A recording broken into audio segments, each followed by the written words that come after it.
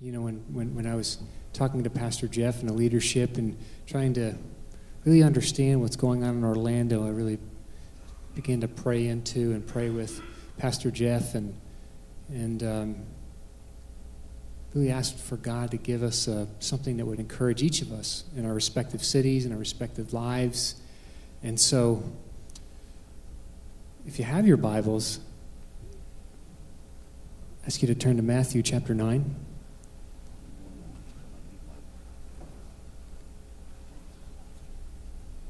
We're going to be reading from starting in verse 35.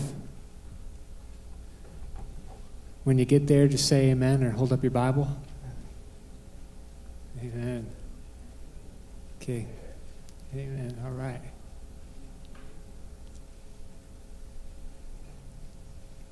My son tried to convince me to start the preaching out by I love Billy Graham, and he asked me to open your Bibles to chapter 9 of Matthew. And I was like, no, I can't do that, but now I'm going to get to tell him that I did. Okay, so starting in verse 35, I'm reading from the New King James Version. It says, Then Jesus went about all the cities and the villages, teaching in their synagogues, preaching the gospel of the kingdom, and healing every sickness and every disease among the people. But when he saw the multitudes, he was moved with compassion for them, because they were weary and scattered, like sheep having no shepherd. Then he said to his disciples, The harvest is truly plentiful, but the laborers are few. Therefore pray the Lord of the harvest to send out laborers into the harvest. Now, I want to add another scriptural reading. We're going to go over to Haggai. Now, Haggai is the third to last or second to last book of the Old Testament. So you have Malachi, Zephaniah, and Haggai is just before that. And while you're turning there, I'm just going to kind of set up a little context of what was going on in that time. So basically when Haggai, before Haggai was sent in, pretty much starting even prior to, but really finding its advent again in the time of Solomon, the northern and southern kingdoms of, there was no northern and southern kingdom, but the nation of Israel was practicing idolatry. Solomon had so many wives and so many concubines, and they were turning his heart away from God, and the pureness and the holiness and the purity of the worship of the Jewish God Yahweh was being compromised as Solomon was setting up altars for his wives and concubines of false gods and idolatrous gods. And as a result of that, it infiltrated and permeated throughout the whole nation. And eventually, it really grabbed a hold of a lot of people. Now, God sent some reformers in to reform some of it, but God would send prophets in, and they would warn the people that if they would continue to go in the direction that they were going, that he was not going to bear with it, but was going to have to do something about it. And unfortunately, as we know how it goes, they did not heed the warnings when he warned them, and eventually God would use other nations to conquer, after the split, the northern kingdom of Israel and the southern kingdom of Judah. But God made a promise during those times of the prophets where Jeremiah was given a word that after 70 years of an exile to Babylon, the Judah kingdom would return to Jerusalem, and they would be back there. And so over the course of time, God sent the exiles of Babylon back with a charge to go and to begin work on rebuilding the temple that was at that point destroyed. And so they were sent back with the charge, and they were also given sovereign authority and favor by Cyrus, who was at that time would basically be the king of the world. And so he sent them back with the charges, provisions, everything that they needed to go back and to begin the work. And they began the work. And they were joyful when you read through it, and the excitement, the joy, the tears, the praises of the people coming back and laying the foundation for the temple. And they started with the work, but then they relaxed on the work. And when they relaxed on the work, about 16 years into that work, the temple was not completed. And according to God's timeline and the way that the scriptures seem to indicate it, is that the temple should have been completed by that time. And so God sends Haggai on the scene. And he sends him in to really just kind of stir the pot and to begin to speak into their lives and begin to encourage them in taking up the work again. And so let's read from chapter 1, starting in verse 1. It says, "In the second year of King Darius, in the 6th month, on the first day of the month, the word of the Lord came by Haggai the prophet to Zerubbabel, the son of Shealtiel, the governor of Judah, and to Joshua the son of Jehozadak, the high priest, saying, Thus speaks the Lord of hosts, saying, This people says the time is not come, the time that the Lord's house should be built." So they're basically saying, it's going to happen, but, it's not right now. And then the word of the Lord came by Haggai the prophet, saying, Is it time for you yourselves to dwell in your paneled houses, and this temple to lie in ruins? Now therefore, thus says the Lord of hosts, consider your ways. You've sown much, but you bring in little. You eat, but you do not have enough. You drink, but you're not filled with drink. You clothe yourselves, but no one is warm. And he who earns wages to put them in bags with holes. Anybody ever felt like that? This guy. But thus says the Lord of hosts, consider your ways. Go up to the mountains, bring wood, and build the temple, that I may take pleasure in it, and be glorified, says the Lord. You looked for much, but indeed it came to little, and when you brought it home, I blew it away. Why? Man, when God says why, I'm definitely leaning in there. I want to know why. Well, why? Because of my house that is in ruins, with every one of you runs to his own house. Therefore the heavens above you withhold the dew, and the earth withholds its fruit. For I called for a drought on the land and the mountains, on the grain and the new wine, and the oil, and on whatever the ground brings forth, on men and livestock, and in all the labor of your hands. Now, that might sound kind of harsh, but I think C.S. Lewis said, God speaks to us in our comfort, but shouts in our pain. I might be paraphrasing, I might not have it completely right. But, I've been in a lot of situations in my life where, in my pain, God is really talking loud, and he's really got my attention, big time. And I think he was obviously using these, he was withholding blessing that he wanted to pour out on his people, but he was withholding it so that they would begin to turn, maybe after they had tried their own ways and gone in their own strength to do whatever it was that they were trying to do or purpose in their hearts to do. But then it kept on hitting a wall, kept on not really hitting a stride or getting the traction like they had hoped for. And so eventually, maybe after trying that, they might turn to God and say, okay, we're listening now. We're willing to hear what we need to be doing so that maybe blessing will come forth. Maybe the crops that we need will come. Maybe that new roof that I need would get built. Whatever the need was at that time. And so, what do these accounts have to do with each other? Before Jesus ascended, he said to his disciples in Matthew 28, go into all the world and make disciples of all nations, baptizing them in the name of the Father and the Son and the Holy Spirit, and teaching them to observe that which I commanded you. And lo, behold, I am with you even to the end of the age. And, 2,000 years after that, there's a church that meets in a building on 1919 Delaney Street. And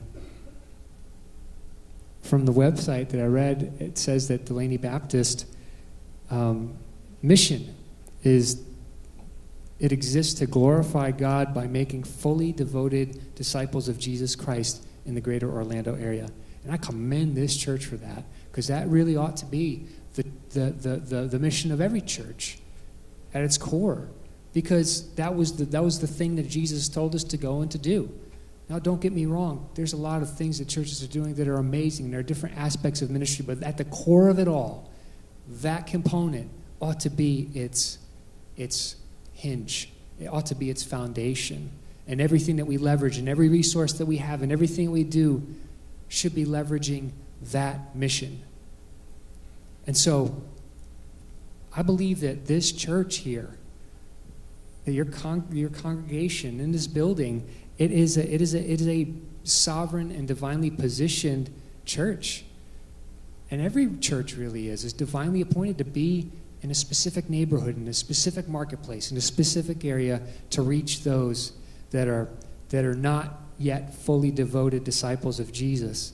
But our desire and our prayer and our purpose is to make fully devoted disciples of Jesus to the glory of him. Amen? And so I want to be careful as I'm sharing with you guys that this is not a rebuke to Delaney Baptist Church. I would fear coming up here and rebuking people I don't know, and I don't feel that that is the way of the Lord right now. For me, in my life, it is an encouragement to us and a challenge to us and a reminder. I want to be Haggai to myself, and I pray that the Word of God this morning, as we're reading it, the Word of God will be, as it were, Haggai to your heart, stir you up.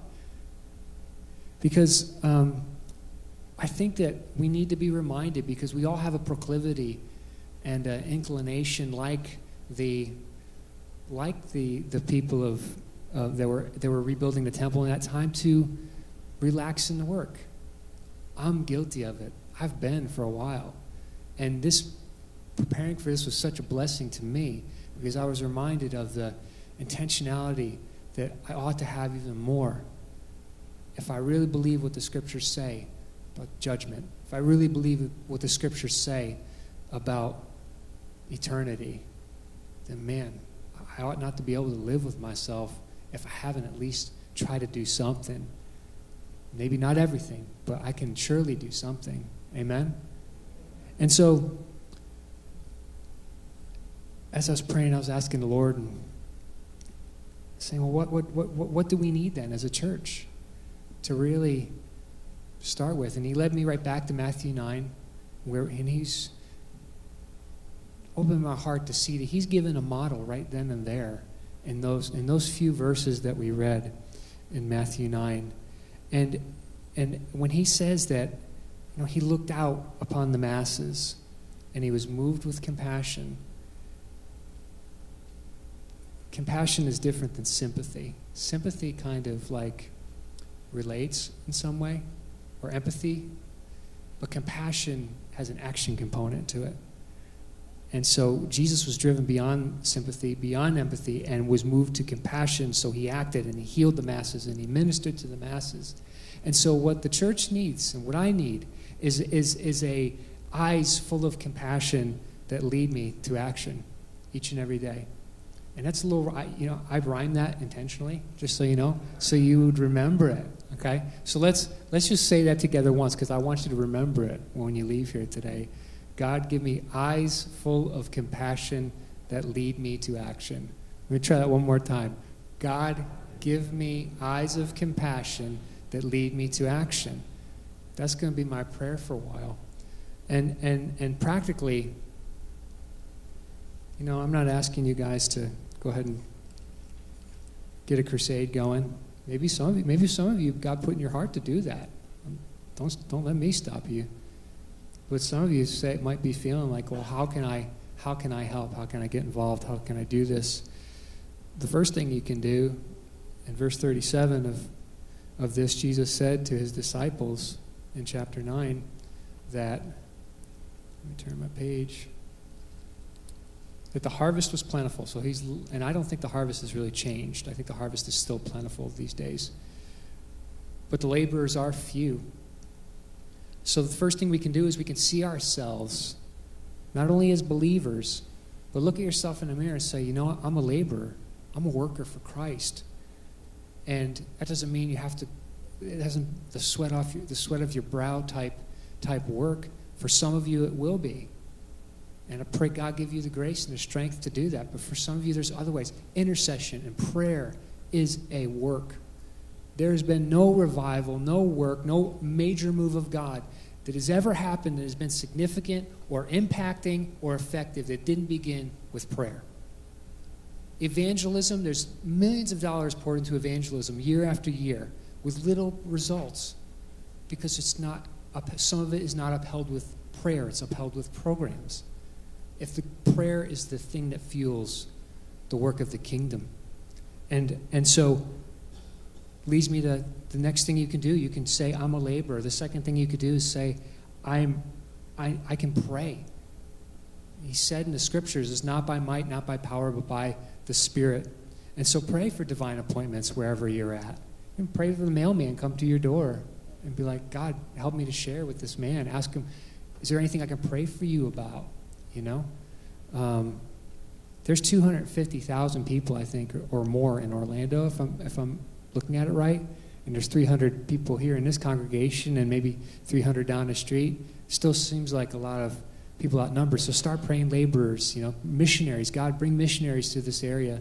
Like the Billy Graham Evangelistic Association, I commend you guys. You were a resource divinely appointed here that they could come and they could utilize your parking lot and utilize your love and your kindness so they could go out and they could minister. And there were souls won. Did you know that? There were souls won to the kingdom whose lives and eternities are changed because of your willingness to be faithful and provide resources to this building. That's a ministry. Jesus had a model that he carried through his ministry. His model was to teach, to preach, and to heal. So we talked about being a laborer. We talked about praying. If you want more practical things and you want to actually get out there and do it, he taught, he preached, he healed. And what that could look like is teaching. Just keep on meeting here.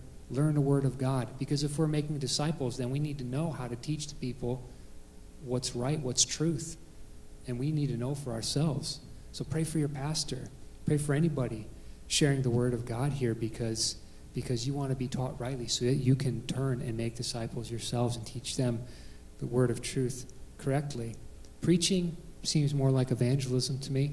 I mean, others might argue that it's not entirely, but in preaching the kingdom of heaven, which Jesus did, he was going out and he was preaching the kingdom of heaven is here. And so we carry the kingdom of heaven inside of us. We can go and we can preach, and we don't have to always preach with word. We can preach with kindness. You know, it says in the scriptures that God causes the sun to rise and to set, and it to rain on both the good and the evil. There's those that don't know him. They're still breathing. They're still being provided for. And you know what? It's because God loves them. And so showing kindness, showing love is just one way. It might not get to a point where you lead somebody to Jesus Christ right there on the spot on a sidewalk. You might, but you might not. But the fact that you bless them is establishing God's kingdom here on earth. You know, yesterday we were at a park, and we were walking around that park. And that park, you know, there's people out there. There's just families that are walking around. There's homeless there. There's people that are, you know, drug addicted. There's all kinds of stuff going on. You know, we just went around for a little while, and we just gave out water, and we gave out ice cream. You know, Pastor Jeff and his family and us, and just wanted to bless people. We had the opportunity to pray with a man. Whether that prayer landed with him, I'm not sure or not, but, you know, there might be a point in time where he remembers that we prayed with him, that we cared just for a moment, and just gave him a bottle of water. And when he's down in the dumps, and he's thinking about who can I lean on, who can I trust, who can I rely on, he might just remember that a Christian person took the time to be invested and care about his life. So that's a practical way you could just get involved in doing stuff, even your neighbor. So, and I think the last point before we continue on with the music, guys, is, you know, one of the revelations I feel that Jesus kind of gave me as I was reading through this was that a lot of times when I view those that are not in faith or in relationship with the Lord, I say a lot of times, yeah, they're lost and dying, and that's true. But it seems to cloud some of my view of that person, because what Jesus sees, if God sees the end from the beginning, then that person that he wants to reach, who's going to grab hold of the truth of the gospel, Jesus already sees that person as a disciple. who's going to make a disciple and make another disciple. And that's how the laborers grow. That's how the work continues and grows and is blessed. So pray God to give you the ability with sensitivity and soberness of mind to see them as lost and hurting. But man, that man might be a future disciple. That man might be the next Billy Graham. God, help me to see that. Help me to see that person that way. And so, thank you for letting me share this morning out of God's Word. I really hope it wasn't too heavy-handed. I'll know whether I get an invitation back or not, whether or not it was. Amen.